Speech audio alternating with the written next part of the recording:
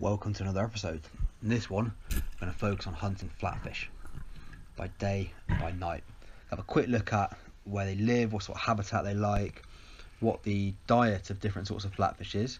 Also a quick look at some night diving, and some of the very biggest flatfish tend to come out. If you enjoy this video, please give it a like, and if you subscribe to the channel, I really appreciate that. It does help my channel grow.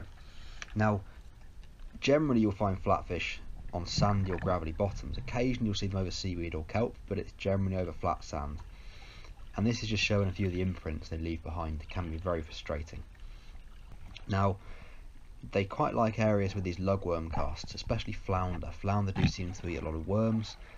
Plaice tend to have a slightly different diet, and we'll cover that later on in the video. Now, one thing I noticed on the marks I dive is that most flatfish tend to be found in very sheltered bays that don't have very large ripples in the sand. It seems to be particularly true of flounder. Now, sometimes you'll find plaice in grooves in the sand, but generally I'm finding most of my flatfish in these quite flat, sandy areas. Now, it can be unbelievably frustrating at times, just drifting over the sand, looking down, seeing those flatfish imprints, but having no idea where the flatfish actually are. Now, occasionally you will see flatfish like this flounder just in the open. It's pretty rare, and sometimes you'll just see them. There's a very small flounder here. Sometimes you'll just see them on top of the sand, but again, it doesn't seem to happen very often. Now, the camouflage these animals have is absolutely incredible. Just see if you can spot the flatfish in these clips before they spook. This is a flounder here, just hidden on gravel. It's perfect dapple camouflage, making it almost impossible to spot. Another flounder here, again on quite a gravelly bottom. They do seem to prefer the gravelly bottoms. And again, see if you can spot it. To better understand the behaviour of flatfish, I thoroughly recommend just going out for a night dive. Don't bother taking a gun, it's illegal to spearfish at night. You can use your knife though. And it's really interesting because the flatfish just seem to come out, and you can watch them move, look at the areas they inhabit, and you can often watch themselves just bury in the sand, which is pretty cool. You can see one here just completely buried, and actually grab it by hand. This is pretty cool. They trust their camouflage so well. There's a small flounder here. I'll just take this up to the top, have a quick look at it, and let it go, and watch it shoot off.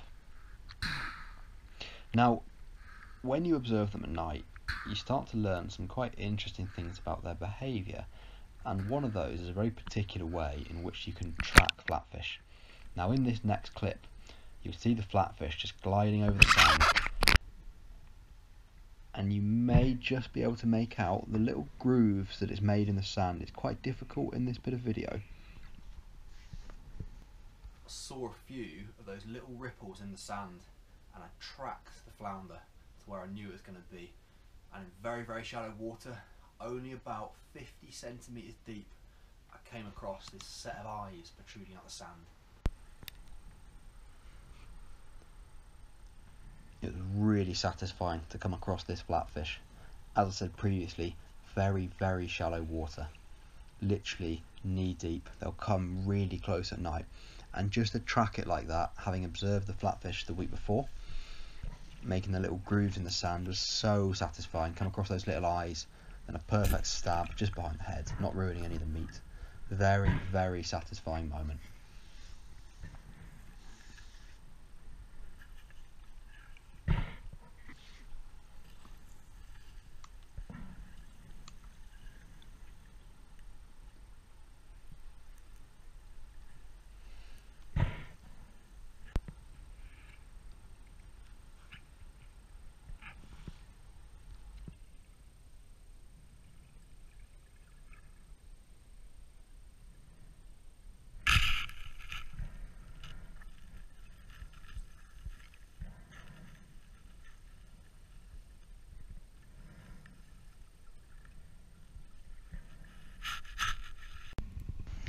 Catching flatfish in the day can be a lot harder. They seem to inhabit slightly different places.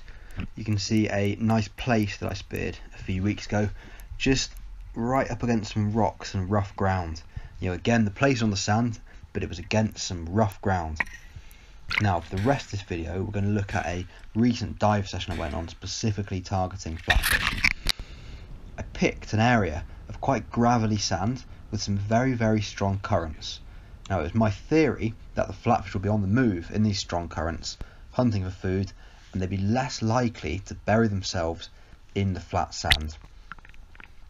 So I started out by looking for areas with a bit of structure, potentially some hiding places. You can see here underneath the hull of this boat, just drifting along really slowly. Well, not that slowly, the current's at about 1 to 2 knots here.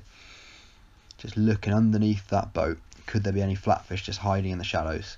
Looking at another area here with a mixture of rocks and kelp, like that rough ground I'd shot the Plaice on a few weeks previously. And these areas are of course perfect for bass, sort of 2 to 3 metres deep. Plenty of kelp, lots of rocks. Great habitat.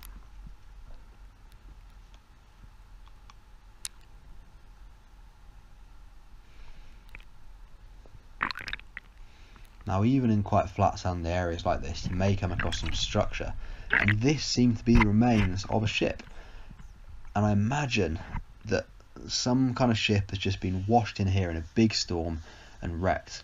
And I had a really good look around this, hoping to find a lobster or perhaps a brown crab. You quite often find brown crabs off North Wales on sort of flat sandy bottoms underneath some structure. It seemed to really attract them, but unfortunately there was nothing here. It's a mark, or a very specific area of this mark I'll keep in mind for next time I go. Now, I came across this flounder just drifting over the kelp, but before I could duck dive down and take a shot, didn't want to take a shot from the surface because of the current. It sped off. I tried to track it, but it was gone. I did a few drift dives. These can be quite interesting, just going down to kind of 6 to 8 metres and literally letting the current just wash you along the seabed. It can be a very, very interesting way of hunting. I've had a lot of bass at these type of marks diving like this, and you never know what you're going to find. I came across this massive tractor tyre with a pretty large lobster hidden underneath it. This was right at the end of my breath hold. I've been underwater about 90 seconds at this point, so I tried to grab the lobster, but unfortunately only got its claw, so I marked the spot with my gun. Then I could follow the float line back down, breathe back up on the surface, staying in position, and then head back down for a second try for this lobster.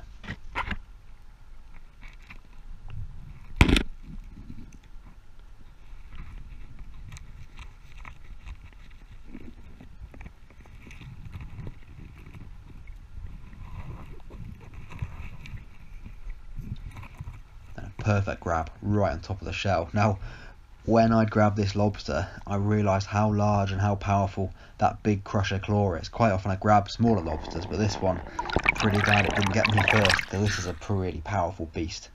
Look at the size of that claw. Yeah, that's a good 6 inches long, that claw. It's a really, really nice sized lobster. Really beautiful colours on it.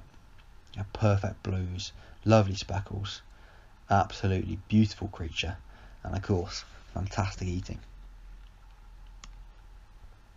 Now, quite often when you cut open a Plaice, you'll see it's full of sand eels, and they do really seem to favour these areas where there's a lot of bait fish. Plaice eat a lot of sand eels, they eat small crabs as well, and they eat a lot of clams. In this particular mark, although you can't quite see it in these videos, it did have a lot of clams. And obviously one of the bonuses of looking for flatfish in areas with plenty of bait fish is you've got a good chance of a bass.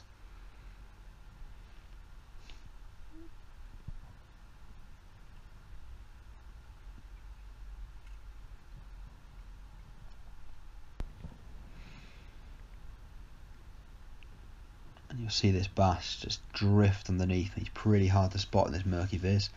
There it is, lining up the shot. Very difficult to shoot from the surface. You're shooting at a moving target whilst you're moving in an unstable kind of medium. And you can see here the bass just hanging around, really frustratingly, shoots off. A few more drift dives, and finally I see what I'm looking for. Big Plaice, just on the gravel. I make no mistake this time. Shoot it straight behind the eyes.